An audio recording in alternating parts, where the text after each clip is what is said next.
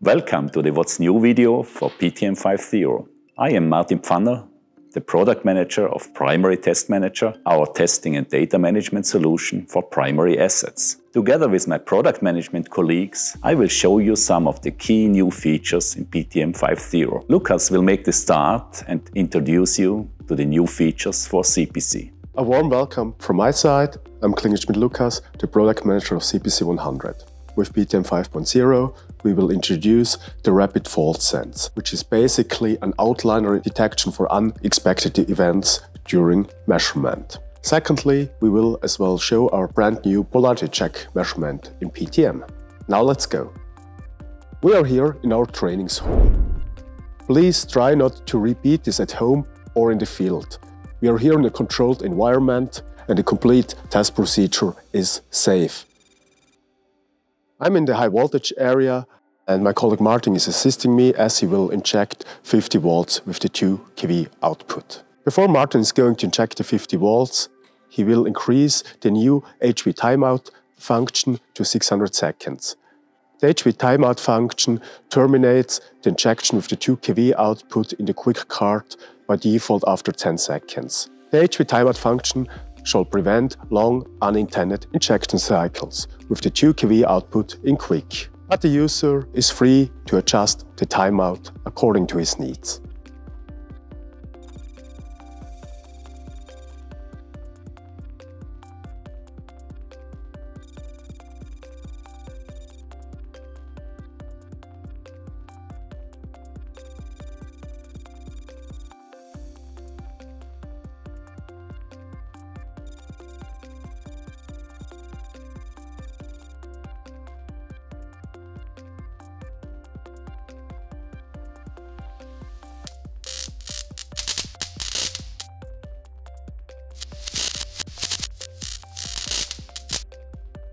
I will use now this discharge rod and our sausage to trigger the Rapid Fault Sense.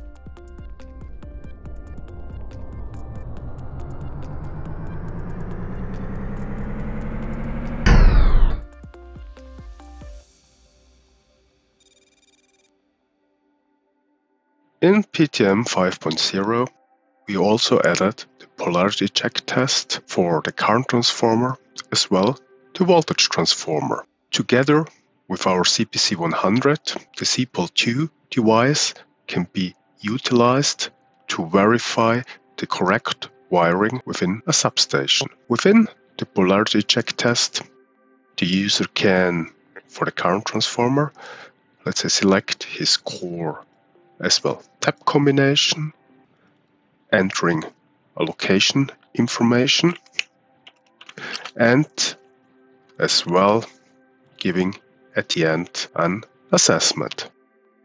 The core and tap information as well the winding information from the voltage transformers are collected based on the asset nameplate information.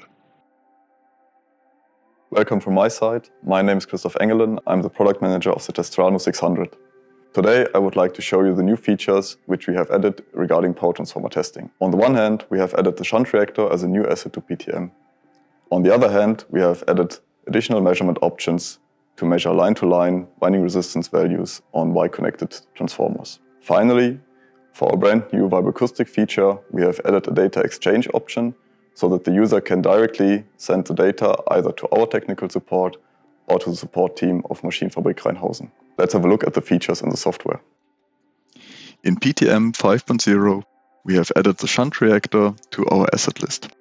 To add a shunt reactor, we go to Asset Transformer and select Shunt Reactor. And afterwards, we can populate the nameplate information, starting with a winding connection, for example, choosing a YN connection, and then filling out all required information like the voltage, current, and power ratings.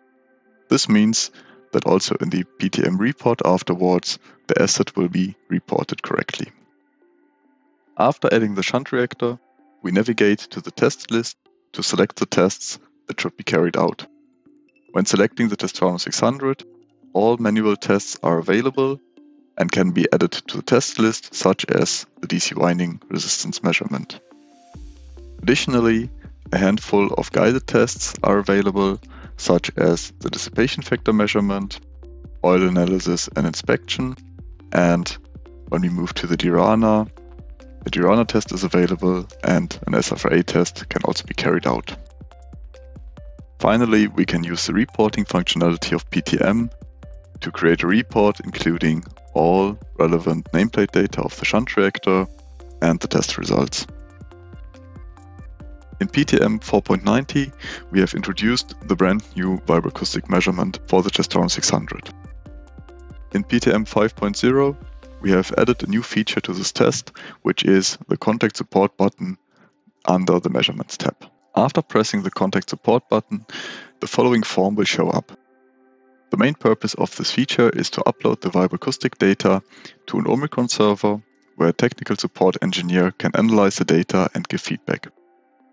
In order to do so, the user has to enter his name, his company and his email address, and he can decide what information to include. Additionally, when changing the request type from application support to analysis support, the data will be sent to the customer portal of Maschinenfabrik Rheinhausen, where the user can request an analysis service for the vibroacoustic data. The next feature that we have added in PTM 5.0 for the TESTRANO 600 is a new option for the DC winding resistance measurement. In case of a star-connected winding, we have now the option to choose between a line-to-neutral or line-to-line measurement. This is possible for a single-phase or a three-phase output. In case the three-phase output mode has been selected, the measurements will be measured as line-to-neutral, and if line-to-line is selected, the results will be calculated based on the line-to-neutral values. Now let's have a look at some measurement results. In this case, the three-phase output mode has been selected and the results were measured in a line-to-neutral fashion. The winding resistance results can be seen in the table below, and if we switch now the measurement mode to line, we will see that the results are recalculated and are shown as line-to-line readings. In addition to the measurement option of line-to-neutral and line-to-line measurements, we have added a new functionality for autotransformers. In this case, the user can decide if he wants to measure the full stack from line terminal to neutral, or if he wants to measure the series part from HV to LV terminal.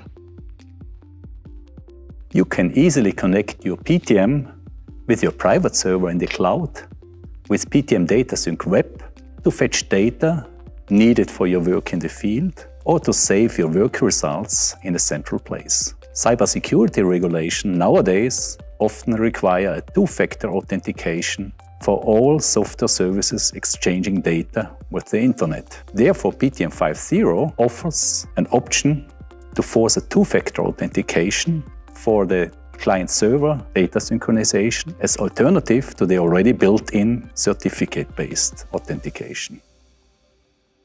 As administrator for the DataSync Manager, I can enforce a two-factor authentication for all users of PTM DataSync and DSM. I do so by opening the Settings dialog in the Identity Management System, enabling the enforcement of a two-factor authentication for all users, and disabling the client certificate generation.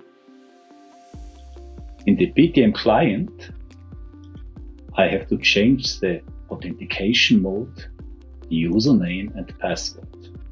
Then I can sign in as a user if I'm registered already in DSM.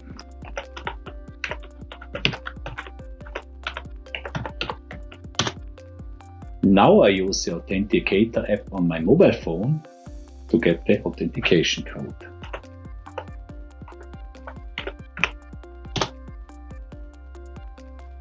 As soon as I'm signed in, I have different options. I can open my user profile, or I can directly open as well the DataSync Manager. I stay logged in as long as my PTM session is open. PTM 5.0 offers as well a new web service for measurement data validation. David will give you some more insights into this new service. Hi, my name is David. I'm the product manager of our SFRA product line. Deviations which are caused by the transformer state external factors, the measurement setup, or any other kind of measurement error can lead to a wrong diagnosis. A supervised machine learning algorithm was trained in order to check and validate the measurement results. A total of around 19,000 SFRA traces were used for this task. Those data is coming from OMICRON sources from measurements over the past several years, and they were rated according to expert knowledge. The SFRA data validation web service helps you in order to check the quality of your measurement data. This helps you making a trustworthy and reliable assessment on your measurement data. The SFRA data validation web service will be free of charge for 1 year. To get the license, please contact our technical support or download the license via our customer portal. After this 1 year preview phase, the service will be charged. I hope you enjoyed this introduction to the new features of PTM 5.0. The best way to experience them is of course to try them out yourself. If you have further questions, feel free to contact one of us or our technical support anytime. Thank you for your time.